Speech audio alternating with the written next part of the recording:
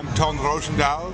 I'm the chairman of Blender Foundation and producer of short open movie films. So at Siggraph we've announced that we are going to do a next project.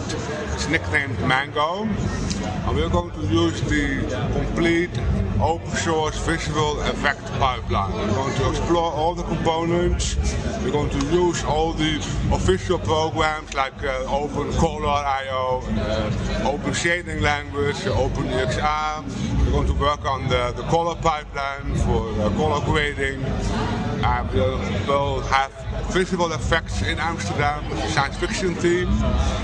I think it starts in about February. You announced the director. Who was the director that you chose this year? Yeah, so we've asked Ian Hubert from Project London to be director. Yeah. Excellent. So now you were also talking about a network that you were going to be releasing, an internet social media for Blender. What's that like? Well, in order to be able to further have growth, we have to involve more professionals in our community. That means that we have to find ways to connect people if they want to have like services or phone support or pipeline consultancy, integration, bug fixing. And Blender Foundation or myself is not going to set up this business ourselves.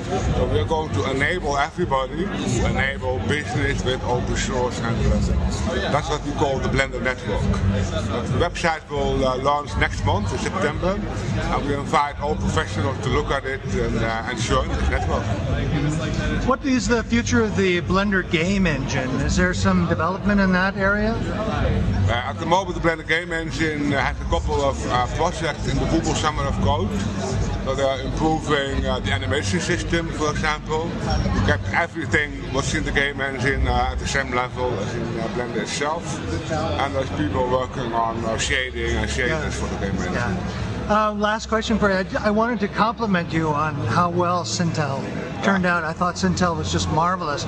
I was also very impressed with the behind the scenes, the frankness of the production process and the problems. Yeah, so congratulations on that. What has been the reception of Sintel? What is the reception? The reception, yeah. How has it been received for Sintel? Yeah, it was really amazing. Of course, YouTube, everybody is watching it. Our own YouTube film had 2.5 million views for so far. For a 15-minute film, having so many views is already really good.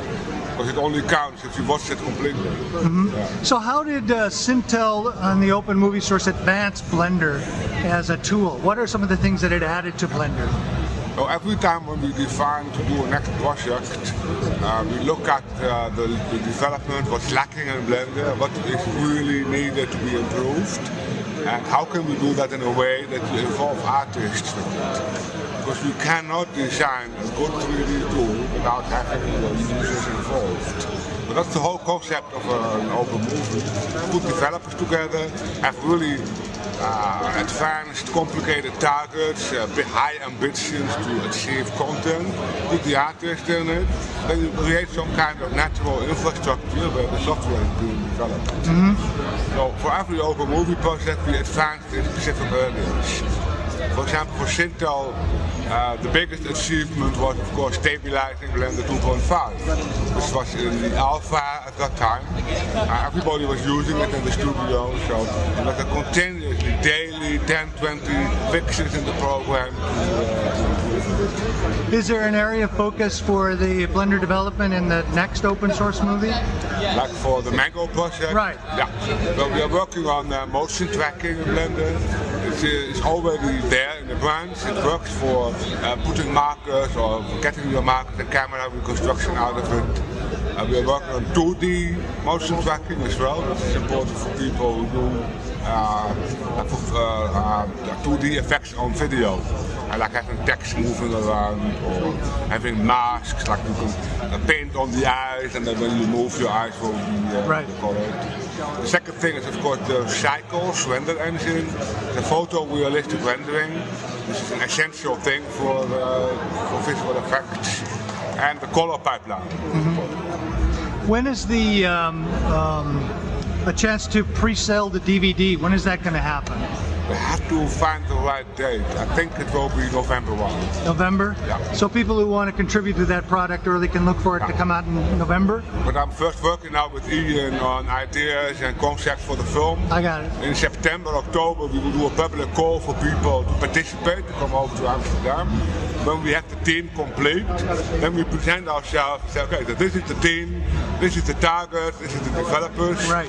And now you can help us as sponsor. And you can get all that information at blender.org, Yeah, right? of course. Great. Blender.org, and in a few weeks, mango.blender.org. Hey, thank you so much for your time. Yeah, thank you too. Bye-bye.